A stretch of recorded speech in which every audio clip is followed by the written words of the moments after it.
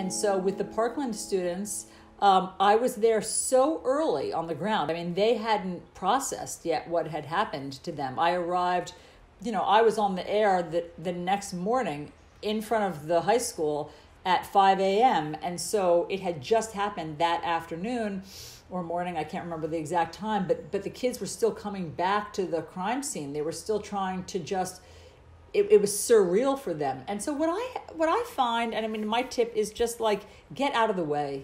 I just get out of the way. Like at times like that, I can just pose the questions and I can, empathize as best as I can and try to be a compassionate voice. But for the most part, I just see myself as a conduit for whatever they want to say.